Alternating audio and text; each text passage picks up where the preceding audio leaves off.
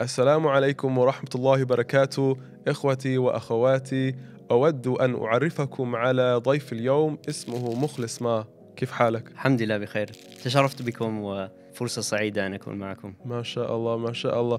مخلص أخونا أصله من الصين وهو مقيم معنا في أستراليا. حتى ولدت في أستراليا ونشأت هنا. ما شاء الله. So, in case you're wondering why we're speaking Arabic, my beloved brother Mukhlis Mah is a brother you may have seen on some of our OnePath videos in the past.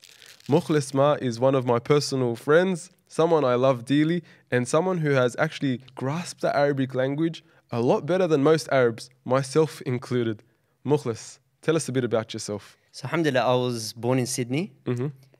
My parents both migrated from overseas, and they have a pretty interesting story themselves because we're ethnically Chinese. Wow. So both parents are originally from China, but none of them were born in China. My mother was born in Pakistan when my grandfather actually fled China over the Himalayas into Pakistan. And he was studying there when my mother was born. And my father originally is from China, but he was born and brought up in Burma. So if we go back through your generation, the Ma generation, how far back would you say Islam was prevalent amongst your family line? So I don't actually really know how far back it goes.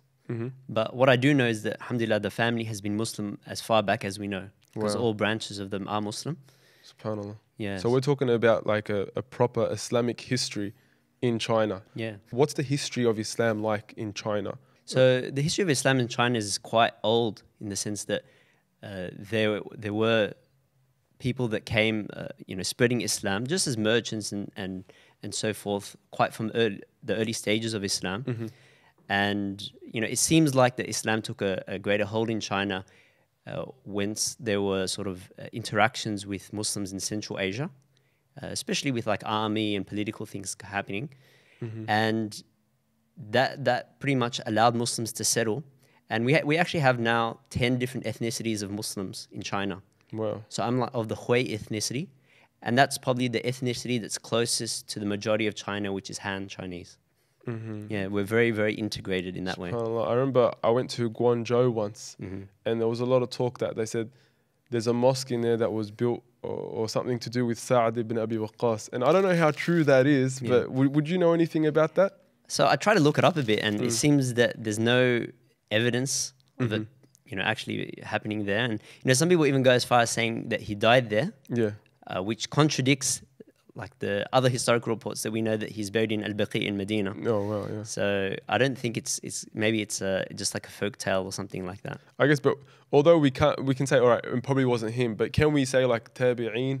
Yeah, definitely. From the early days, there were sort of convoys, and it seems like that they did have respect for Islam because, they did build such early mosques. But I'd say Islam sort of got a hold in China a bit later on. SubhanAllah. I remember reading a poem. I'm not sure how authentic this is because there's a lot of stuff that goes around on social media. There was a poem of I think a Chinese emperor praising the Prophet Muhammad sallallahu alaihi wasallam. Are you familiar with that? Yeah, so that's in the Ming dynasty, and they say that was like the Muslim dynasty in the sense that there was a lot of favor towards Muslims. That's when we had the famous Muslim explorer Zheng He, who like explored most of the world and was Muslim. And, there are even theories that the emperor was, in fact, secretly a Muslim. SubhanAllah. But I don't think that's true. It's a bit far-fetched. The emperor was secretly Muslim. Yeah, wow, that's a beautiful thing to come across something like that. And now with yourself, when did you start saying, I want to learn the Arabic language? At what point in your life did you say, hang on, I really want to learn this Arabic language? Yeah. So alhamdulillah, like I had a pretty good foundation that my parents gave me in the sense that they had taught me how to read the Quran well. And I had learned from really good teachers in the sense that my pronunciation was good. I'd memorized a little bit of the Quran. And, we had little trials of Arabic, but never really succeeded, in primary school and so forth. And just later on, when I was attending university, I started to feel that drive towards Arabic. And for me, part of it was just the hypocrisy of saying, I'm this Muslim who worships Allah in Arabic, and, I value the Quran, I love the Quran, but that hypocrisy in that very little effort was put on my regards, or maybe even generally in the community with respect to Arabic. So just that hypocrisy drove me to say, I really want to focus on that. And for me, just the mindset that I took while going into Arabic was, It was a very like science, mathematical, logical mindset, and I really loved it. Yeah. You know, it stuck with me. I said, this is actually really cool. SubhanAllah. Yeah. You actually reminded me, like, I remember studying Arabic, and it exactly is that. It's mathematical, where you're doing i'rab of a sentence, and you're thinking, all right, if inna or anna or walakinna, and then you go, then the next word has to be a fatha and this and that, and it's just like you're doing algebra, but in reality you're just speaking Arabic, and it's got that beautiful mathematical factor towards it. So how long did it take you till you started to get, I guess, a hold of things in terms of the Arabic language? Yeah, so I was studying Arabic part-time throughout university, probably for a good 4 years. And I got to the stage where I could speak relatively fluently and read quite well. And then later on, I decided I want to pursue that further. So really just being somewhat disciplined over a large period of time, say something like 4 years. And I achieved quite good proficiency. And this was all in Australia. I didn't go overseas to learn Arabic. Because you actually hear that a lot. Arabic is a very hard language. And, you know, probably from what I just said, many people get the impression that it is hard. What are your thoughts on that? Look, that's a very, very problematic statement because it's basically contradicting Allah's promise in the Quran. وَلَقَدْ يَسَّرْنَا الْقُرْآنَ لِلذِّكْرِ. Like the Quran has been made easy. Allah's promise it's easy. And, you know, Allah subhanahu wa ta'ala says, you know, He doesn't send a messenger except with the language of the people. Yeah, that's right. So Allah subhanahu wa ta'ala sent the Prophet ﷺ with the language of his people, which was Quraysh, but we're also his people. So Allah subhanahu wa ta'ala is basically saying, this is our language. This is the language of our ummah. It's what it should be, but, you know, we haven't reached that level yet. And we also know that it's the language of Jannah. That's so true, subhanAllah. So you're saying in 4 years, you got a grasp of the language, you've been able to speak fluently in the language, and I guess, were there hurdles in the way? Were there challenges? Yeah, definitely, because I didn't have one teacher throughout the whole thing. I tried many different teachers, different techniques, different books, and different people telling me different things. You know, I didn't really have a very clear focus, and I think if I had that clear focus, I could have done it in much less time with less effort. I hope you're enjoying the discussion so far. If you haven't subscribed already to our YouTube channel, please do so by clicking subscribe and hitting the bell. Also, if you are enjoying this podcast, please consider heading over to our website at onepathnetwork.com and contributing whatever you can. Any donation will be greatly appreciated. Let's continue. What advice would you give to someone who's, I guess, starting out their Arabic pursuit of knowledge? Yeah. Obviously, the first thing that you have to do is to have the right intention. So you're not learning this necessarily as a language that's going to increase your business opportunities or, you know, give you a better career prospect. But, you know, you're learning it for the reason of the Quran. And that has to motivate you to be disciplined with it. Because it's going to be hard, you know. You're going to have to wake up early on a Sunday morning to give yourself an extra hour of Arabic. And you have to have that motivation. And you have to have that right intention from the beginning. And that allows you to be consistent for that certain amount of time. So that's the first thing. And I suppose attached to that is just realize that it's not something that you can do in a few months. It needs to be something that you give a regular amount of time for a certain number of years and you'll reach somewhere. SubhanAllah. Because you see that a lot. I guess on YouTube there's some videos. I learned this language in 7 days. And we hear of the Sahaba, I forgot who it was. He learned Hebrew in 17 days. Yeah. And then you hear about that. Maybe I can do it in a very quick, short amount of time. But what are your thoughts on that?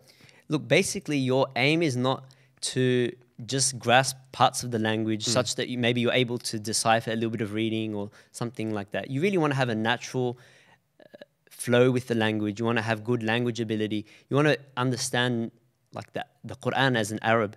And that's going to take time for you to develop. But the most important thing is that you need to ensure that you're just getting a very, very large amount of input.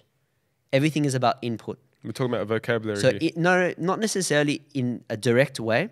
So what input means is that you're listening to Arabic and you're reading Arabic. And you just increase those two. Obviously, you have to start with something at a suitable level. It has to be comprehensible.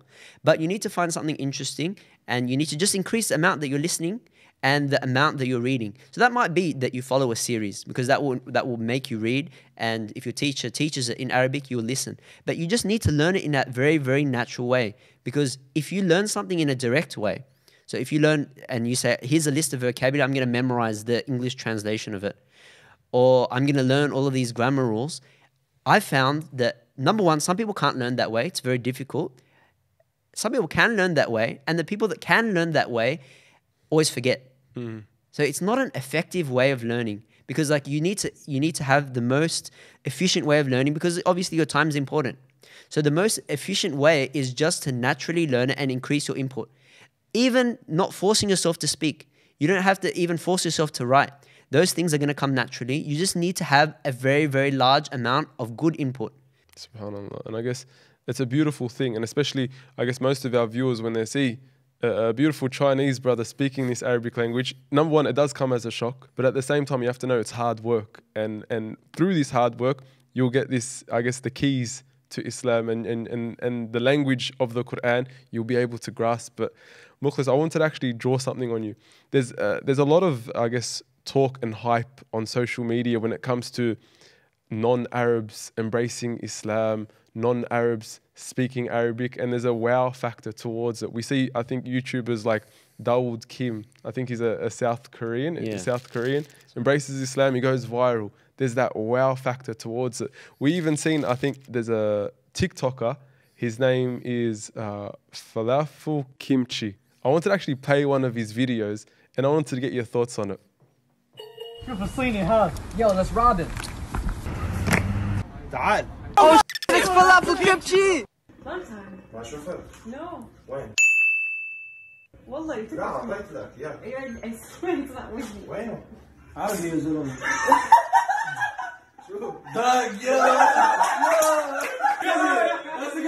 Yo, I seen him. I'm like. Yeah, subhanAllah. So I guess there is that wow factor, and that's why we see people like this, they go viral over TikTok, over Instagram. Why do you think people are drawn to something like that? It's probably just like orientalization and sort of, it's like, oh wow, you know, look at these people, and you know, they're able to achieve something that maybe I didn't achieve. Yeah. But for me, it's always been something that's a bit like, I have this bad feeling in my heart towards it, because it's sort of like, you know, people put you on this pedestal and they make a big deal out of it. At the end of the day, I grew up a very similar upbringing to you. We grew up in Sydney. We went to like school, like Islamic schools to start with. And, you know, we probably had very similar opportunities. There's nothing very special about me doing it. And if you actually look in the Arab world, there are many, many Chinese that can speak Arabic very fluently. Yeah. So it's not really anything that special, but I suppose just the wow factor, you know. I suppose even the approach to social media is that you have to find something different, and Yeah, that's what unique. Yeah, that's right. Yeah, and the truth is, I guess, when, as you said, you know, people in Arab world, they might not be an Arab origin, but they're speaking Arabic fluently. And when we look in the history of Islam, we see that many non-Arabs had great contributions towards the Arabic language, towards Islam in and of itself, and it's like something which is a part of our history. Yeah. So what we see is that it's actually because the non-Arabs had a need towards Arabic. So, you know, Islam started as an Arab thing, in the sense that everyone that became Muslim in the early stages had this crazy strong Arabic. And as it spread out, you found that these people that became Muslim later on were not Arabs and didn't feel that same connection. And a lot of them were especially slaves. So you find that, you know, amongst the tabi'in, there's this slave class of scholar, because they felt that I needed to have that stronger connection to Arabic. So they actually spent a lot of time learning the Arabic and becoming very proficient in it. And that's why you get someone like Sibawayh that would come up and become the greatest grammarian of all time, and he's non-Arab, but that's because he had to do that. You know, you don't have an Arab that lived in the desert and had amazing Arabic that needed to do what Sibawayh did. He didn't need, like the Arab doesn't need to classify everything and work up all these theories. But the non-Arab needed to do that. So it was a point of need. And the reality is that most of the world now has that need as well. I'm talking about the Muslim world, in the sense that you're non-Arab, that you can't speak Fusha. Even though, you know, your lineage, you might come from Arab parents and you might have this ancestry of you know, people speaking Arabic, but you yourself are non-Arab from the I suppose, your tongue. Yeah, I guess there was this really funny video I was doing the rounds on Instagram of this brother. He actually said that same point. He goes, when you're going to Egypt to learn Arabic, and then he goes, you walk into the store. I think we should actually play the video. حالكم، أنا اسمي محمد، قد جئت إلى مصر منذ أسابيع قليلة لأتعلم اللغة العربية، فرأيت أنكم تبيعون الخضروات ما شاء الله، فهل جهزت لي كيلا من الطماطم من فضلك؟ And you go to buy fruit, and you're like, أريد أن أشتري كيلو طماطم, and then the store owner, he looks at you and he says, صدق الله العظيم. He goes, brother, I'm not even reading the Quran. Because just by the way you're speaking this Fusha, people think that you're reading the Quran because that's not the norm there. Classical Arabic is not the norm in Arab society now. They're speaking their own dialect. And so I guess what you're saying is true, that if you're going to learn this Fusha, it hasn't really got this dunyawi maslaha. It hasn't got this dunya-oriented benefit. Rather, if you want to learn classical Arabic, you got to be sincere that this is for Islam, this is for Allah. Yeah, and that's a really cool thing, because it's known now that English is the language of the dunya. Yeah. You know, basically, if you want to do well in this dunya, regardless of where you are, you're in like China, you're in the Middle East, you're in South America, you need to learn English.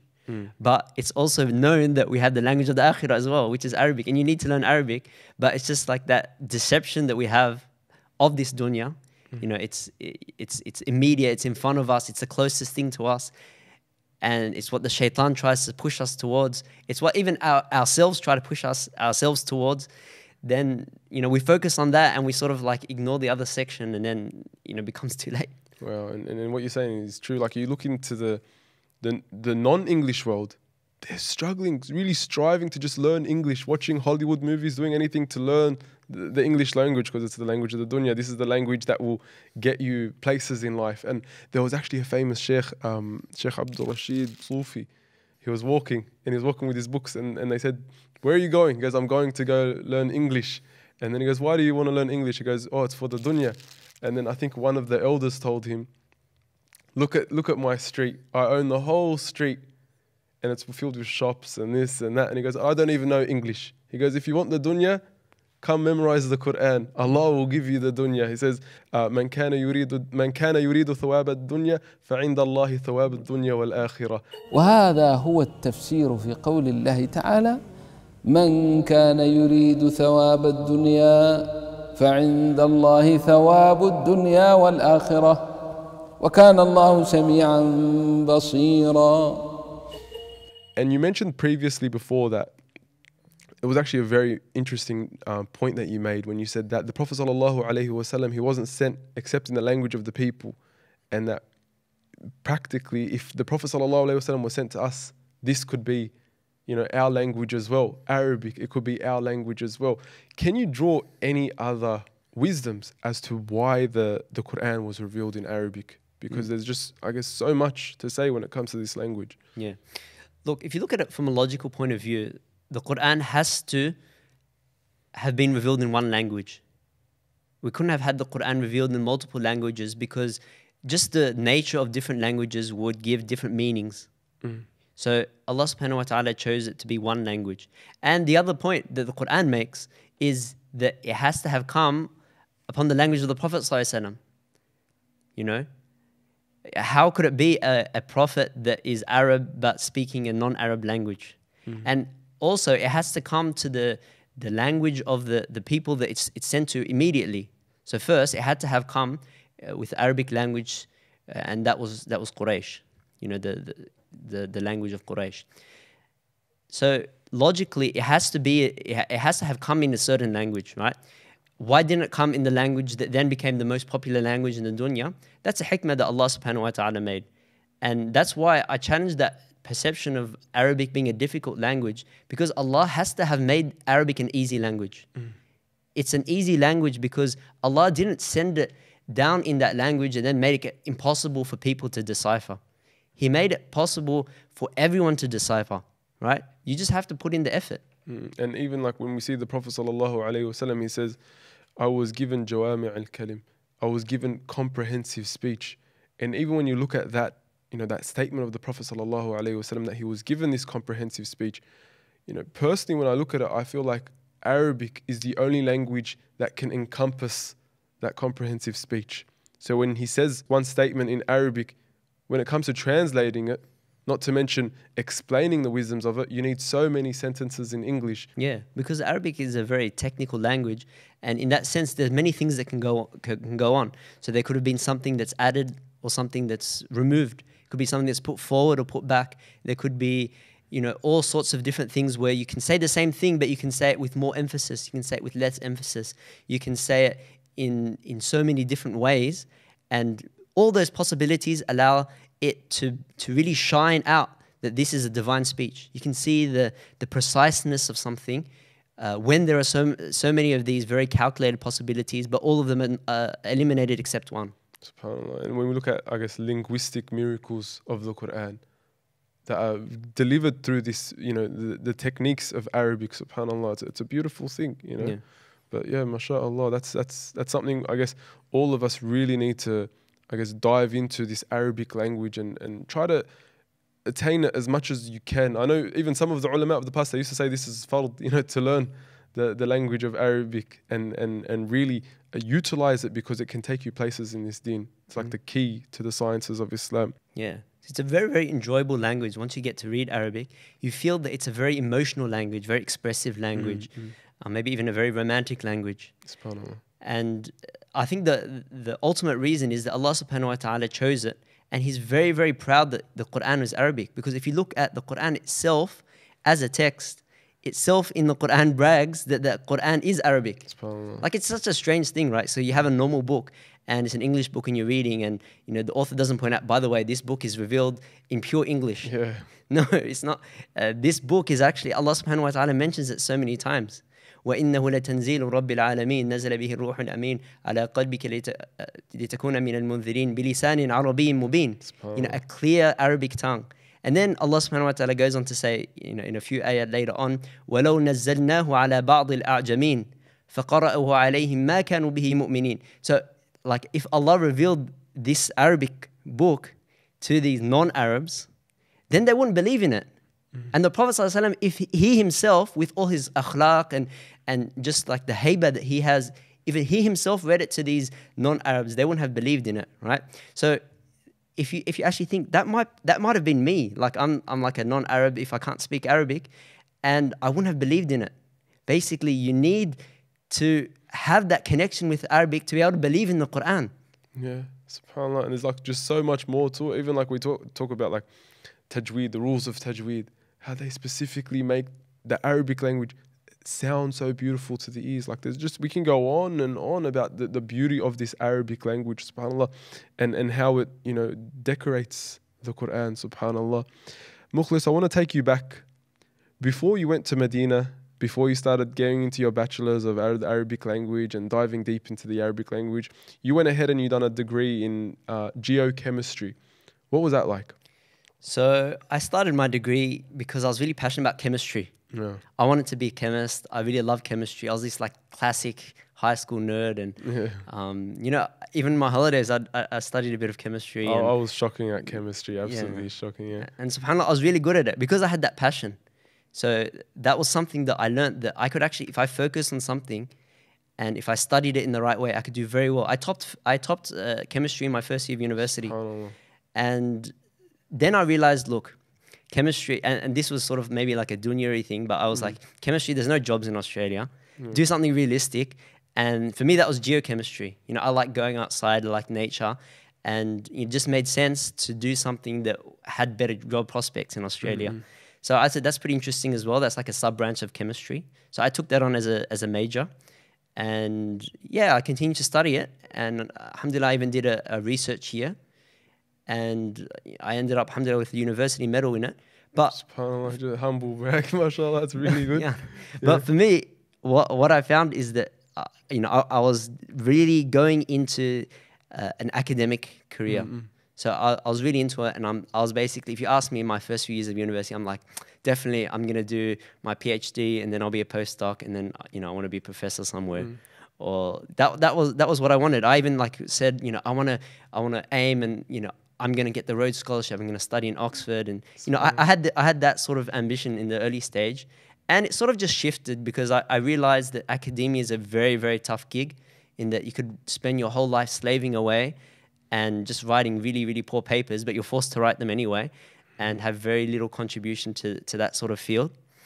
And on the other side, I had my hobby, which was Arabic, which was something that I was getting good at, that I enjoyed. And I just saw, you know, we have such a big gap in our Muslim community in terms of what do I want to spend my life doing. And I'm a really big advocate of focusing on something so that you can do it well. You know, we have so many things that we need to do well. And I said, look, I'm just going to slowly start to make a transition away from this, and I want to focus more on Arabic. Just it was sort of like my individual interest, something that I wanted to personally be good at. But this is the change I want to have in the ummah, or at least in our Sydney community. You know, there needs to be more effort put into teaching Arabic, teaching it in the right way, learning about the right ways to teach Arabic, and you know how to do it in the most efficient way. And you know, ultimately, it's a very big goal. You know, it has very, very big tangible outcomes. And for me, that was like sort of, it wasn't a no-brainer, because it was a very hard decision for me to sort of make a complete transition and sort of throw away my initial degree, in the sense of that I didn't pursue either academia or I didn't pursue the industry.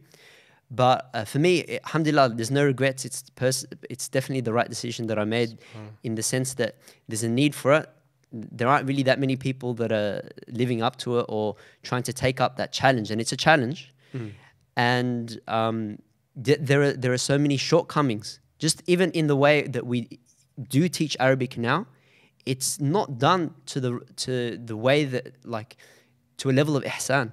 So unfortunately, one of the things generally Muslims have done is that we've let the ball go, and we've let the West take away in terms of academia, doing research, working out the best practice of things.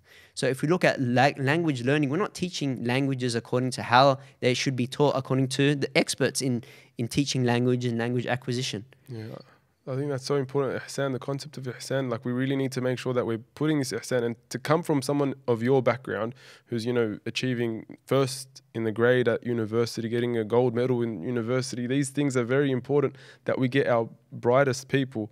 And I don't mean to like praise you to your face, but we need to make sure that when we do want to teach the Arabic language, we're getting bright people to teach it, and also people that are, I guess, passionate at the same time, to make sure that when we do teach it, it's getting there to the people, because it's so important for so many of our youth to learn Arabic language. Like we have Arabs, but they don't even know how to speak Arabic, or they might speak like that lahji, the ammi, the colloquial Arabic. But tell them to read the Quran, it's very difficult.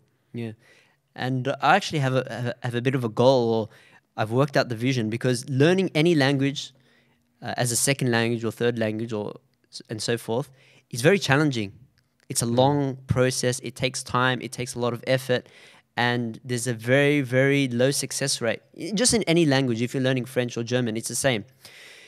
So basically, I have this vision, and it's a long-term vision that I believe we as an ummah need to work towards. And that is that we need to get people that can speak proper, like modern standard Fusha Arabic, and that are committed to speaking it more. So really, we should be speaking more just in our everyday interactions, and particularly speaking it in our own homes. And that allows the next generations, the future generations, to pick it up as a native language. You know, there's this specific effort to speaking Arabic, and that allows a whole generation to be grown up with that as a free language. Wow. And that allows them to reach higher levels, because Arabic isn't this thing, you know, I sort of see that I had a late start, and if I compare just my Arabic ability to some of my classmates, I can't compare with them. They're so much more natural. They have this amazing vocabulary. They can express themselves in ways that I can't. So I want my children to be able to express themselves in a much better way in Arabic, have it in a much more natural, flowy way, and that automatically rolls on to an increase in your understanding of the Quran, in the connection that you have, and allows you to dive deeper. No, that's very true. I guess, especially with our new generation that are coming along, I guess English is going to be a given. You know, living in Australia or living in a Western country where English is the norm, it's going to be a given. So why not put this extra exerted effort into making sure that Arabic is there as well? SubhanAllah, it's so important. Mukhlis, you said that you liked going out nature, this, that. This is why you've done geochemistry. Yeah. Tell us a bit about that. I see your posts here and there doing hikes, 12 kilometers, 10 kilometers. I don't know how long your longest hike has been, but what's that been like?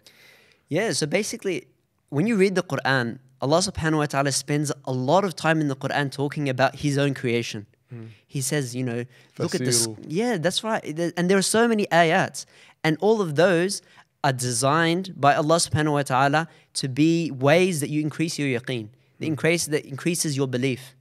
But the reality is that we live in our concrete jungles in the cities, and we don't allow ourselves to have access to that as much. Sure, there is a little bit of, you know, you see trees around, you see the sun every day, you can see the sky.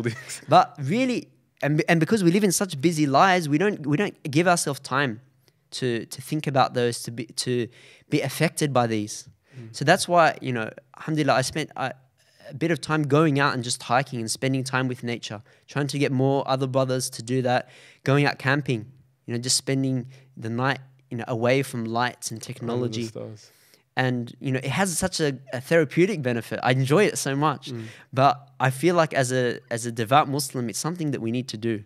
I totally agree with you. I think even like, I think 2 nights ago, we just had the winter solstice, the longest night in Australia, in the Southern Hemisphere. And when you look out at the sky on those nights particularly, they say the sight of the stars is more splendid than usual. And I looked at the stars the other night and I'm like, wow. Yeah. But this is in the city with so much light pollution, you can't see it properly. You need to go out where there's no light and the stars are just, you know, the zina. That's as Allah subhanahu wa ta'ala describes it in the Quran, you know. It's a beauty, like a splendor, subhanAllah. That's a beautiful thing. Even I remember, I think one of the sheikhs, they narrated that they went to the observatory in Sydney to see the moon, to do moon sighting or something like that. And they said that the principal of the observatory, when he saw the sheikh come in with his abaya and with his Islamic sunnah hat, apparently he started crying from happiness. He's like, because of your religion, because of people like you, we know all this. And it just goes to show you, you know, the history, the rich history of Muslims in terms of gazing at the stars, learning about the stars, learning about the environment, learning about the mountains, and it all comes back to what? The Quran. Yeah. You know, for me, I always have this thing where I come from a science background, and, you know, there should be some sort of relationship between our understanding of these things and you know, being able to understand Allah's signs better. So, you know, I come from a sort of geology background. I can say a little bit more about mountains and understand a little bit more about it. But for really, it's something that I haven't delved into too much, and you know, inshallah, I want to, and it's something that we generally have to do, not as a proof. So I think that's where we fell into a bit of a trap. I would have actually said that would have been a great project for you, you know, science of the Quran. Yeah, but it's not a straight proof, because you can't use science in that way as a proof of the Quran or of the truth of Islam.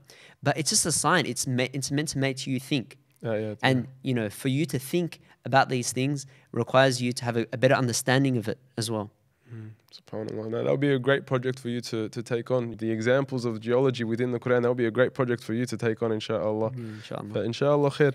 Mukhlis, it's been a great time talking with you. I really, really appreciate your contribution. I hope that our viewers got the inspiration they got from listening to my brother. I know Mukhlis, he does encourage me, he does inspire me to constantly learn Arabic, constantly improve my Arabic. And inshallah, and to give a plug, we actually have an Arabic series coming out with Mukhlis very soon, teaching all our viewers, inshallah, how to improve their Arabic. So thank you everyone for watching. I hope you enjoyed it. And until next time, Jazakallahu khairan. Wassalamu alaikum wa rahmatullah. If you enjoy our content, please consider going over to our website at onepathnetwork.com and contribute whatever you can. Any donation will be greatly appreciated. Jazakallahu khairan, and thank you very much.